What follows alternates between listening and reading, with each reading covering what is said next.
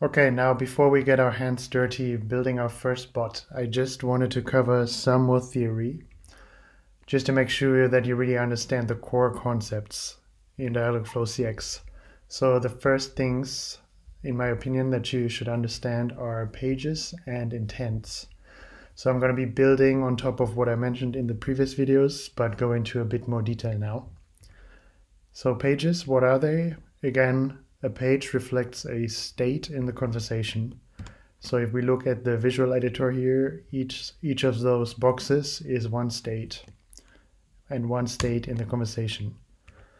A page is a wrapper of an intent. So the intents are only really detecting what the user wants, and they're wrapped inside a page, and then the page contains all the logic to steer the conversation.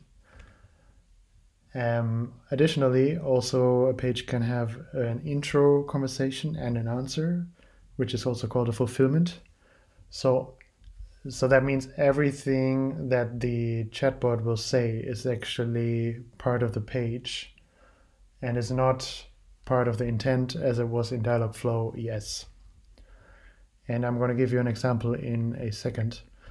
I thought it would be useful to create this schematic overview so that you understand how pages and intents work together. We'll also see that when we build the bot, but this is, I think, a good, an easy way to understand it. So a page tells us where in the conversation are we. Then there's something called a route, which actually is basically routing the conversation. And inside the route, there's an intent. And the intent recognizes what did the user say.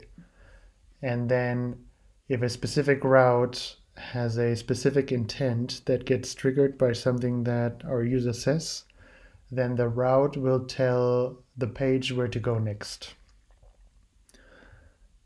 Now, let's look at a more realistic example. So let's say that our bot says as an entry, what would you like a coffee?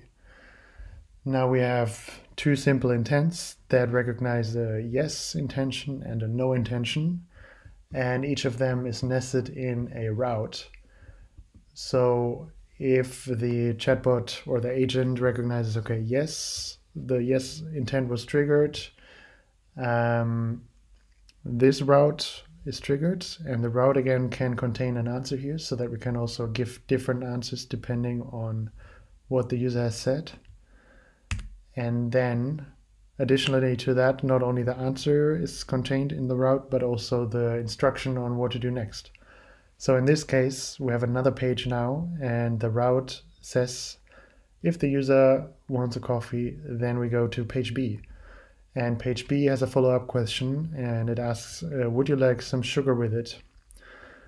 So then again, we have a yes intent and a no intent, and those again are nested inside a route, and those routes then diverge the conversation into two different branches one more time. In the case that after the first question the user actually says no, then the route is configured in this case to end the flow, because we say, okay, the user doesn't want coffee. The conversation is over in this case, so we go to the default end conversation. Sorry, the end of the flow. And yeah, that's it. I hope that helped to understand a bit how those three elements work together.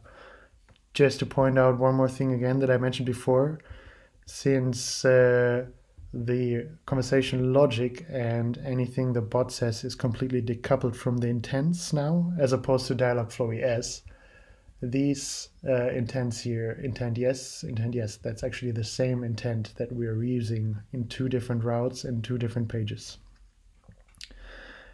And to bring the point home, I already mentioned most of the points, just to cover again what intents are. So intents only contain the logic to detect what the user wants.